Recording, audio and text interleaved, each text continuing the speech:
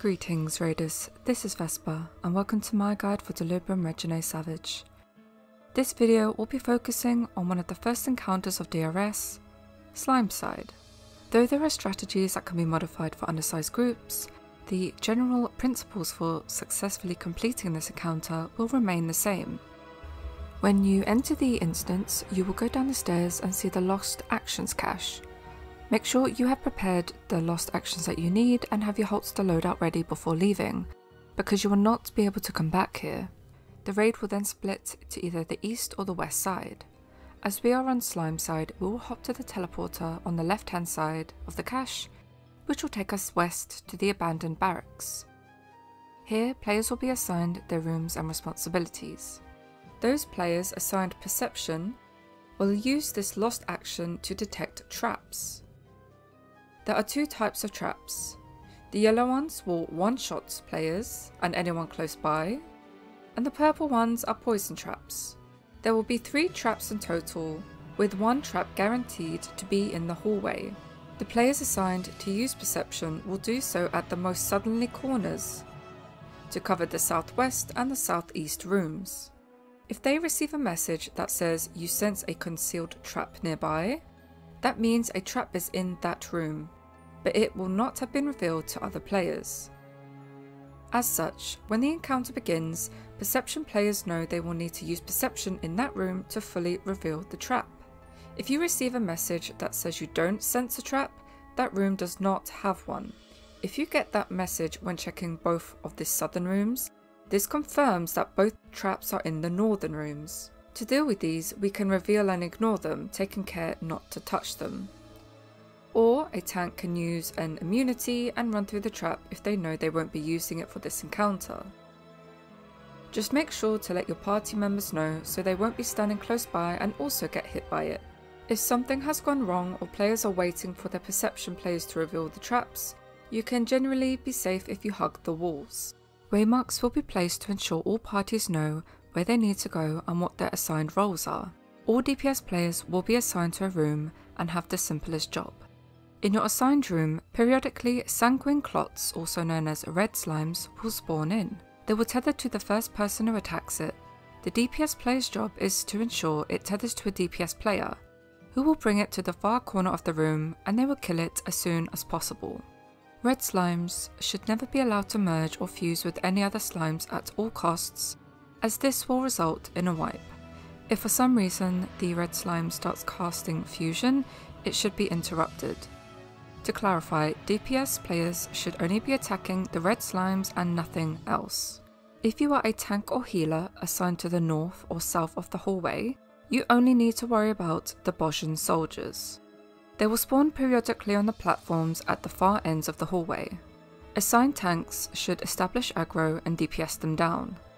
They will cast an AoE called Hellish Slash, which must be interrupted, due to it having a knockback effect which can throw slimes in its path to fuse with other slimes, which we don't want. It will also give you a ruin stack. At this point of DRS, getting 3 stacks will result in a doom.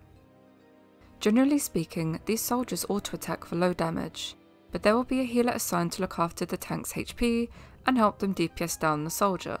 Now, the main objective of Slimeside is to merge viscous clots, also known as green slimes, into 4 large green slimes and make them enrage on 4 green platforms at the same time. To do this, we follow a calculated step-by-step approach. Before the doors open, we will mark the slime tanks with a number to make keeping track of them and callouts easier. Periodically, 3 green slimes will spawn in the hallway. When the slimes get close to each other, they will cast fusion, which can be silenced. Keep in mind that the larger a green slime gets, the harder it hits and the slower it moves. The first tank will grab 3 green slimes that initially spawn in the hallway and take them to their room in the northwest. Tank 2 will then grab 3 green slimes and take them to the northeast room. Tank 3 will grab 3 green slimes and take it to the southeast room. Tank 4 will grab 3 green slimes and take them to the southwest room. At this point, all 4 tanks will have grabbed 3 green slimes. When the slimes get close to each other, they will cast fusion. This cast should be allowed to go through and not interrupted.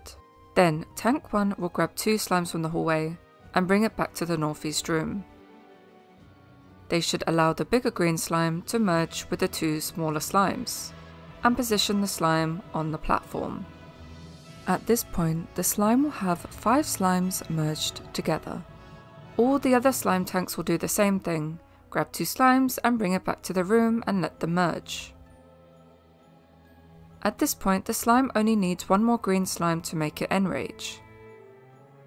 Keep in mind that at this size, the green slime moves extremely slowly, so we will have the assigned room healer pick up 1 slime from the corridor. I recommend not using a dot to pull the slime, as you can lose aggro. Healers should therefore make sure to establish aggro by using Glare, Broil or Malefic. Then the healer should bring the slime to the far corner of the room indicated by this diagram. This is because if you are too close to the green slimes in the hallway, they can randomly aggro onto you, which will result in slimes fusing that we don't want to fuse. So stay in the corners I've indicated depending on your room.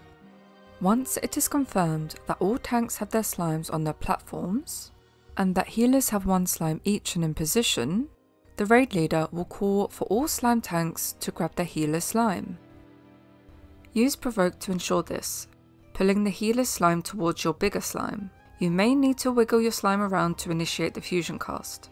Make sure it does this on the platform at all costs, as all 4 tank slimes must enrage at the same time.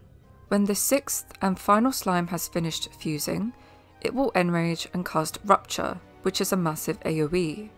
All players will exit through the north door and head as far east onto the bridge as it allows. This is to avoid the massive AoE that is about to go off. If you are too close to the Rupture AoE, you will take high damage and get a ruin stack. Make sure to kill any Bojzan Soldiers or red slimes on the way. Both slimes and golem side want to finish around the same time, otherwise Reapers will spawn in and begin wiping the raid.